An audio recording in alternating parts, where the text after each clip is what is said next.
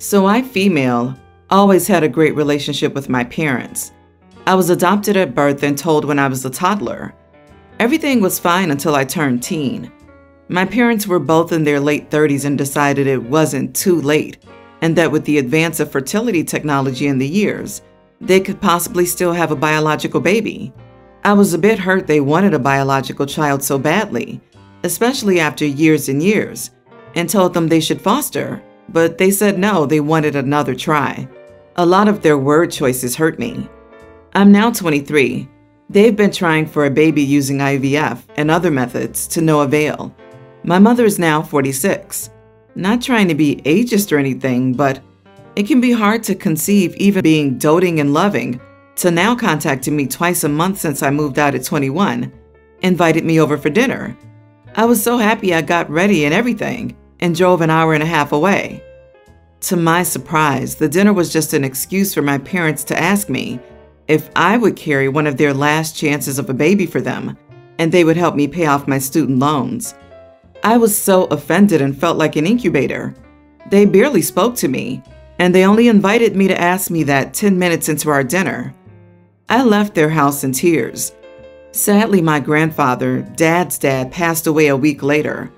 After the funeral, I told my grandma why I wasn't talking to my parents at the service, since we were always close, and she was so shocked at what they asked me. She told me she'd give me the money she and Grandpa promised my dad for my grandfather's insurance to pay off my loans. When my parents found out, they've been texting me, begging me to give them just a portion of the money for their treatments, and they wouldn't even need me, and they'd hire another woman, and they were sorry. I said no. They've been calling me the biggest idiot and saying I'm being greedy. Even some family members say I'm too hard by not giving them anything. I haven't even gotten the money yet, and me and my grandma are being painted out as major idiots. Now that I'm getting the money, they're saying it's not about that they asked me to carry their baby. I'm just being selfish because I want to be the only child, even though that's not why. I just feel hurt that they'd ask me that, like I'm not their daughter. It's cemented that they don't see me as their daughter anymore. They're begging my grandma to give me only exactly enough for my loans and giving them the rest like they were promised. I feel bad because my mom was crying about it, and she said she regrets asking me. But I feel like she's just saying that because she didn't think my grandma would take the money back. I don't know, I'm conflicted. Am I the idiot? Not the idiot. She is 46. However much I guess, they got so obsessed they forgot they already had a daughter and neglected you. Now they're trying to use you as an incubator and cash cow for their shriveled up dreams. I'm so sorry that your parents have decided that you aren't the same as a biological child would be. You are enough and they suck for this. Wow. I'm curious about how they would have paid off your loans if they're crying out for money now. It sounds like something they would have backtracked on given their behavior. I'm sorry that you're going through this. Your grandma sounds like a great lady. Keep her close and mute the negativity. Their reproductive stuff is not your fault, your issue, or your responsibility. Exactly. If they had the money to pay off her loans, they wouldn't need the insurance money. I could hear them saying something along the lines of, "We can't afford it right now because the new baby needs so much stuff." Or, "The new baby's going to need that money when she or he goes off to college too," just to weasel away out of paying up when OP asks about the money. You are not a consolation prize. You are a wonderful daughter who deserves terrific parents that are ecstatic to be your parents. Family doesn't end with blood. You can't control your grandmother's actions, and you are in no way obligated to help out a set of parents that only contact you a handful of times a year to demand something so crazy. I was adopted too, and if I could share my mom with you, I absolutely would. Good luck, OP. I need some clarity, as I've had a difficult conversation with my 28 female sister, 25, about starting a family, and I worry that I said some stuff that overstepped the boundaries of our relationship. I need to know whether what I said makes me the idiot or not. This requires a bit of context, so going to put that first. My sister has been married to her husband, 29, for 2 years. They met while she was still in uni, and a year from when they started dating, they were engaged, and a year after this, they were married. A few months after they were married, they decided they wanted to move closer to family, me and our dad. So they moved from the other side of the country into a very rundown building that they've been doing up for about a year now. The real issues started once they moved here. This was a massive project that they took on together, but her husband quickly decided he didn't want to do any work. He goes to work, goes to the gym, and also plays a computer game that he has in the last year become addicted to, his words, and not anything else besides this. This means that my sister is left to do the housework, manage the majority of the building work, look after their pets, and do her own busy job. This leads us to last night when we went to get a coffee and were driving around, and she told me that she and her husband were thinking of starting a family, as in immediately going to start trying. I asked questions about whether they were really ready, and she answered how they had worked out that he would go part-time. She would compress her hours so between them, they would work it out, etc. in the end. I asked whether she really felt her husband was ready for this commitment, stating my concerns that it would mean a massive adjustment for both of them, and he already doesn't pull his weight with sharing the load at home. She got really upset with me and said, why couldn't I just be happy for her, and that she and her husband had spoken about it and were happy and excited to start a family.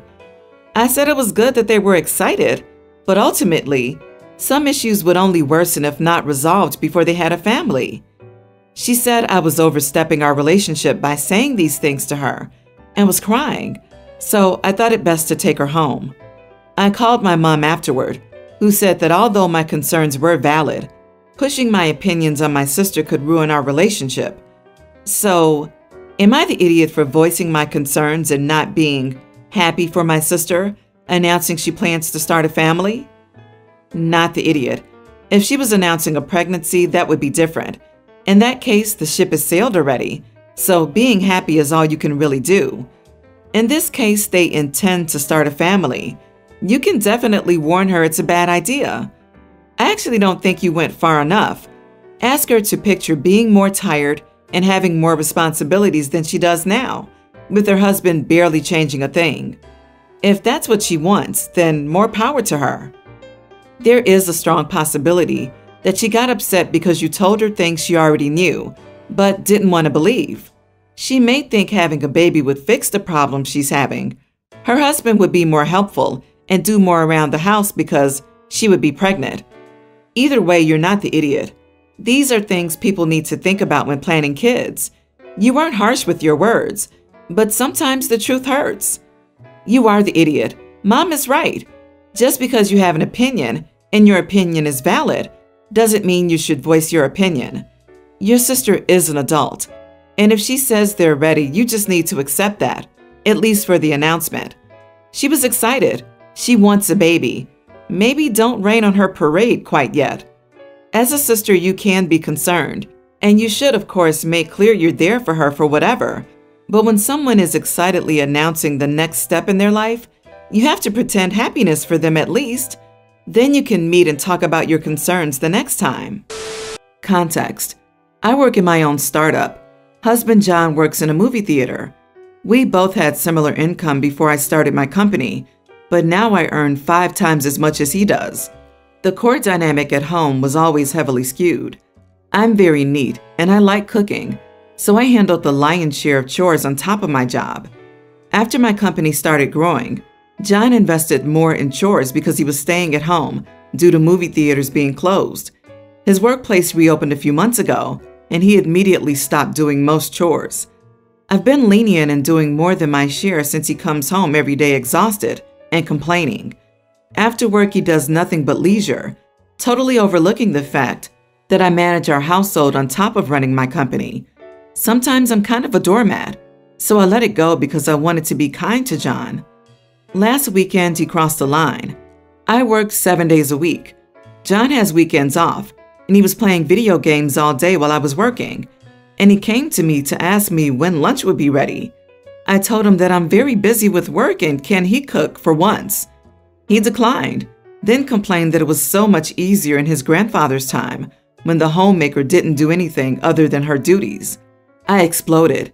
We had the biggest screaming match in our lives, with him calling himself the breadwinner of the household, repeatedly hiding behind the claim that he goes out to work, as opposed to me working from home, which means I'm a housewife. Huh? I steamrolled his claims by pointing out that I earn much more money than him. I work long hours and still do all the chores. I told him to quit his job and dedicate all of his time to chores, since he's so enamored with the simpler times of homemakers and breadwinners.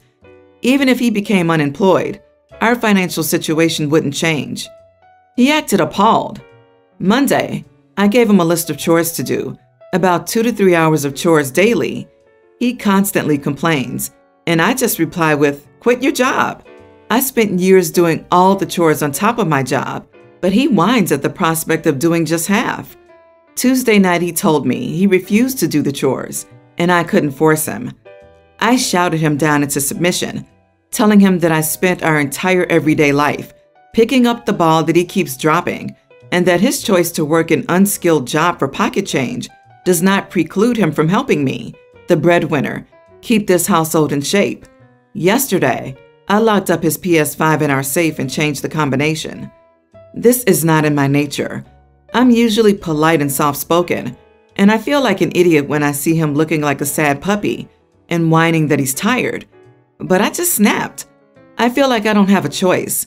If I let John do nothing and consider himself the breadwinner who deserves to come home to a clean house and warm meal through no effort of his own, I would lock myself into a life of servitude. Am I an idiot?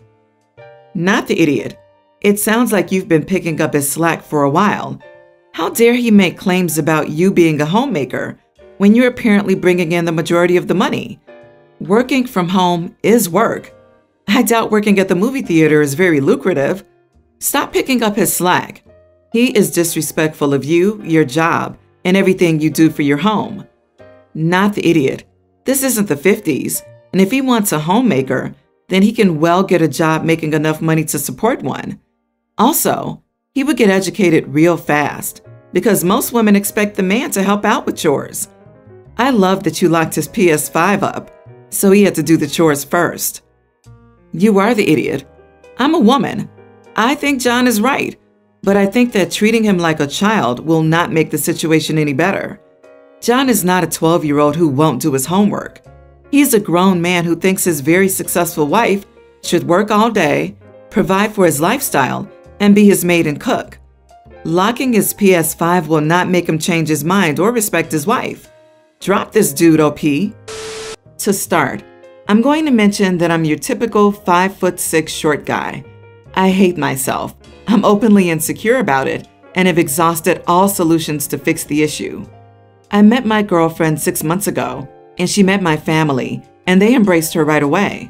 My sister invited her to her wedding and mentioned including her in the photos. I asked my girlfriend what shoes she was going to wear, and she showed me a pair of high heels that would have made her look 2 times taller than me.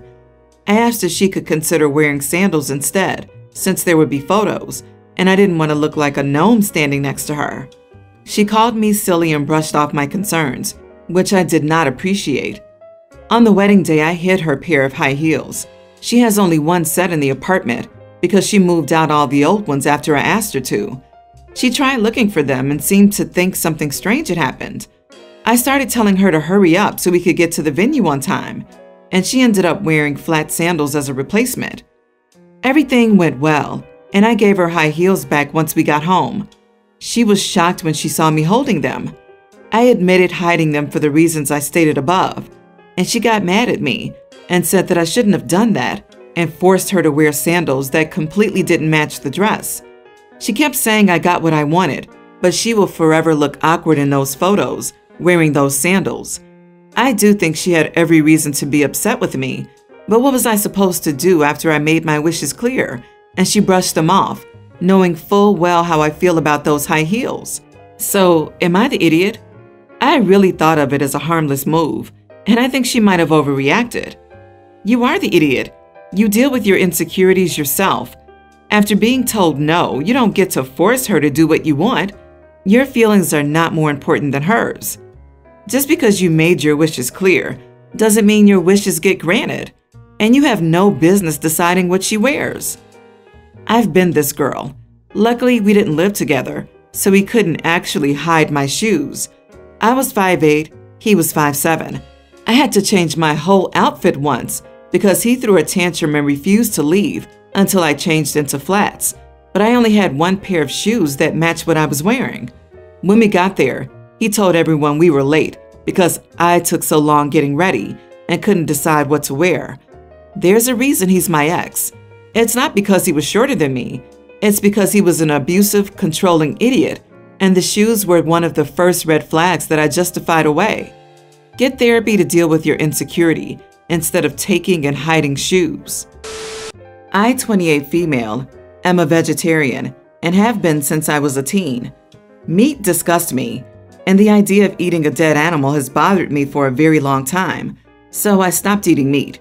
However, my boyfriend, 29, is not, and at the start of our relationship, we agreed I will not cook or handle meat, and if he wants to eat it, he can cook it himself. Since we live separately, I don't buy it, but if we do end up living together, which I'm on the fence about, I don't mind buying it. Anyways, the other night my boyfriend was visiting my place. He was incredibly drunk and was hungry, so he started asking for dinner. I asked what he wanted, and he said steak. I said I didn't want to cook meat, so he should. He got mad and started demanding it, so I shushed myself and just went along with it. However, instead of a beefsteak, I made an eggplant one. When he opened the steak, he got angry and started yelling at me, asking me why is the steak yellow. I said it's made out of eggplant, and he asked for a steak, so I made one. He screamed at me. I asked for a real steak, not a stupid plant one. Make me a real one, you witch. I was so angry to the point where I made him get out of my house. He kept drunk dialing me with little apologies and how he didn't mean to scream, and he was crying in the background. These are making me wonder, am I the idiot? Not the idiot. And why are you wasting a moment of your life even thinking about this further? Someone who would react like that is not a keeper. And he got mad and started demanding it, so I shushed myself. Oh, honey, no. You don't have to shush yourself in your own house when somebody makes unreasonable demands. Not the idiot, OP. I'm a meat lover and I love steak. I will never stop eating it, but I've also dated a girl who was a vegan. I love many things, but loving a steak would never be above an actual person.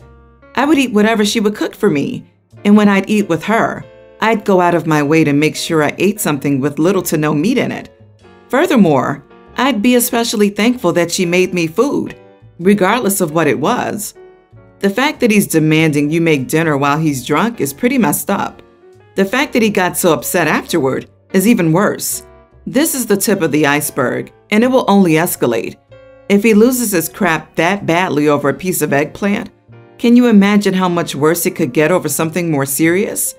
Be thankful you don't live together and make a clean break.